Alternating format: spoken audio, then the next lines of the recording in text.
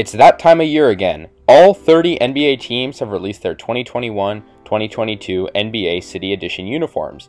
This year's uniforms are the Moments Mixtape series, where teams implement past uniform relics into their current uniform design. So let's rank all 30 of these new uniforms.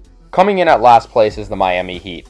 This jersey is god-awful. They implemented way too many eras into this jersey, and it just looks like a scrapbook design. It's terrible, so that's why it's last place. At 29th is the Oklahoma City Thunder. The lack of color on this makes it really boring, and it really reminds you of the 2019 MLB Players Weekend uniforms that everyone hated.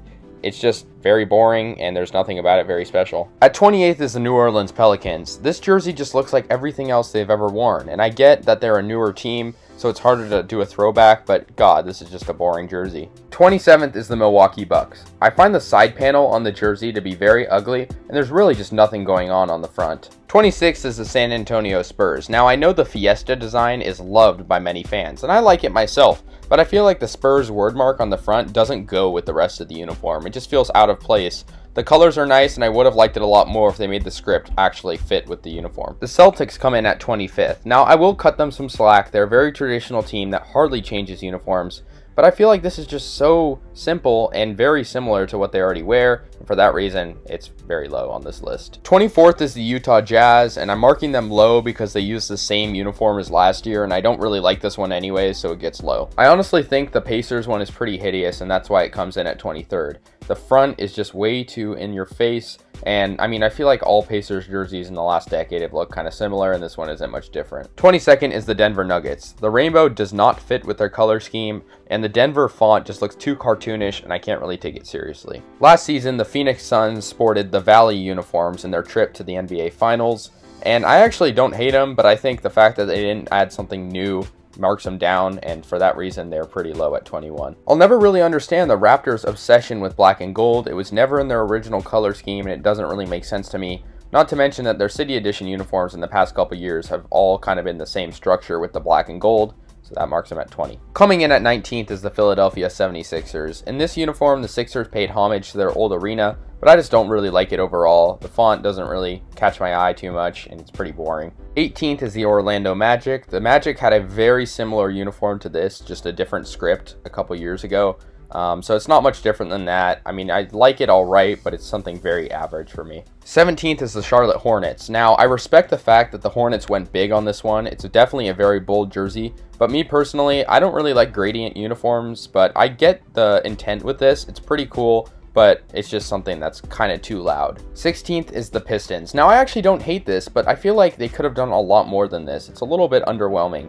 The front really just says Detroit, and I like the shorts, but they could have made the front a lot more eye-catching with a logo or cooler font. We have reached 15th, which means the rest of the jerseys are jerseys that are above average. So with 15th is the Houston Rockets. Yeah, like I said, it's definitely above average. I like the pinstripes, and it pays homage to kind of the Yao Ming era, but I don't know. I just find the front to be a little boring. It would have been cool if they added the original logo they had with this uniform, but it's all right. It's at 15. At 14th is the Sacramento Kings. Now, I'm a big proponent of the Kings uniforms. I love the purple and black, but I think how many years are they going to put Sacktown on their City Edition uniforms? That's something I think they could consider changing to make it a little bit better. The Nets kind of have a cool New Jersey Nets throwback, and although it's subtle, I think it gets the job done. That's why it's at 13th. I think it's a little bit simple, which is maybe why it's ranked at this position, but I think it's cool, and I've always admired the New Jersey Nets with Jason Kidd, so it's pretty cool. At number 12 is the Memphis Grizzlies. I really like that logo on the shorts. It kind of, throws back to the Vancouver Grizzly days. I also like the Memphis script across the front, and I just like it overall. It's pretty good. At number 11 is the Chicago Bulls. The Bulls are obviously a team with a lot of history, but not too many uniforms over the years. I like how they paid homage to the Jordan era, but I think the front could use a little bit more of graphic design, maybe a logo or something that popped out, but overall, pretty nice. We have reached the top 10, and at number 10 is the New York Knicks. The script and number pop out very nicely on the black design. I also like the pattern they have on the sides. It just looks very good, and I think it'll look nice on the court. At number 9 is the Dallas Mavericks. I really like the green on the sides, and that script looks really cool with the cowboy hat behind Dallas. It looks really nice, and I think the simple design gets the job done. And yeah, that's why it's at number 9. At number 8 is the Portland Trail Blazers. I like the Rip City font, and it definitely mixes eras nicely. I think it's a cool jersey, and you really can't do much with red and black, but they made use of it well. So yeah. Yes, we finally reached my favorite team, the Warriors. Now, I put the Warriors at 7 because I think this uniform is very sleek. I like the black design, and I also like the 75th anniversary patch on the shorts.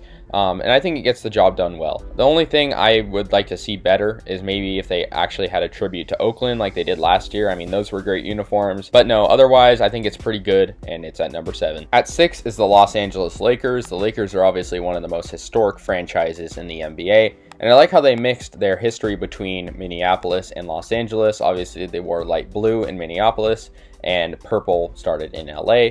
I really like it. I like the design, and I think, you know, blue and purple isn't a color combination you really expect to look cool, but it looks very nice. Coming in at number 5 is the Washington Wizards. Now, the Wizards used to be called the Washington Bullets, and this is kind of a tribute jersey to that. I really like the throwback. I love the striping, and the blue really catches my eye right away. The 4th best city edition is the Cleveland Cavaliers. I think this one is pretty underrated. I haven't heard this one getting too much praise, but I can't really explain it, but I really love this jersey. The logo in the center of the Cavalier is really cool.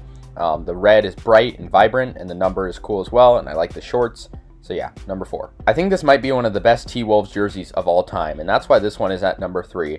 I love the throwback to the early 2000s when they had Kevin Garnett. The blue is bright, and the green accents are great. It's just such a nice looking jersey, and I love that cool Halloween looking font. So yeah, number 3. Number 2 is the Los Angeles Clippers. I really like how they paid tribute to their time playing in Buffalo and San Diego. Powder blue is a great look for them, and the orange looks great. Once again, a tribute to San Diego when they played there, and it's just a nice looking jersey in general. The best city edition uniform at number 1 is the Atlanta Hawks. They went very bold with this one, and I think the yellow pops out nicely with the red. I think it, you know, definitely pays homage to their earlier days. The Hawk logo is just very cool, and the Atlanta script, I like that font a lot.